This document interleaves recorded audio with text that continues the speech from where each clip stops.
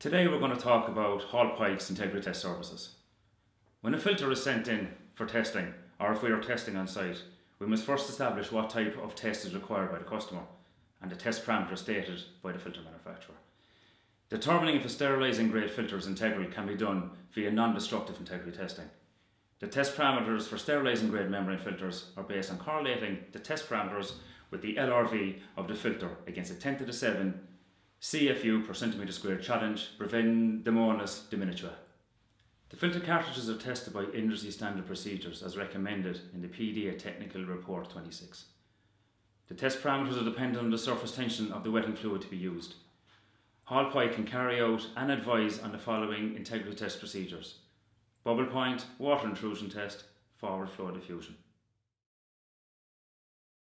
Test parameters.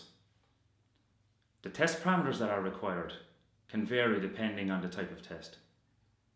The parameters that are required are the pressure test, the wetting liquid, whether it's IPA or IPM water, the bubble point, the max diffusive flow, but all this information can be got from the manufacturer's validation guide.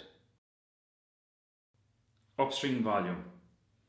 In the case of a WIT or diffusive flow test, we will also need to establish the upstream volume, but this is something that we have to do ourselves. There are two options for doing this. Where the upstream volume is small, we use the test equipment to measure the upstream volume.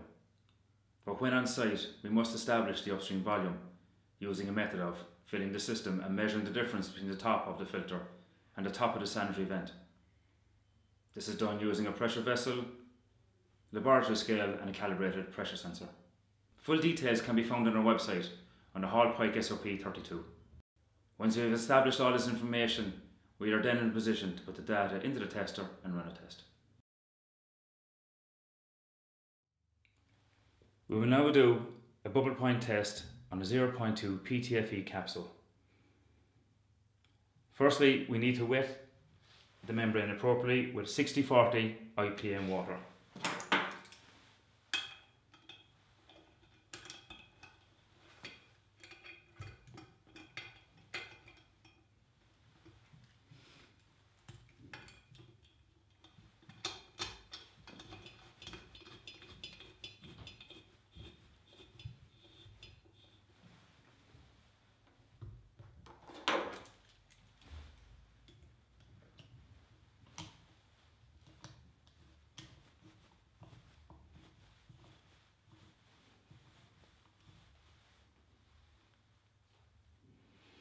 Again, ensuring all seals are tight. We attach the filling valve.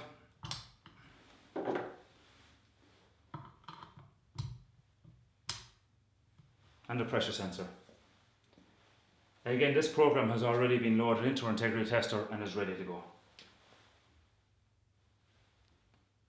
It's now just a matter of starting the test.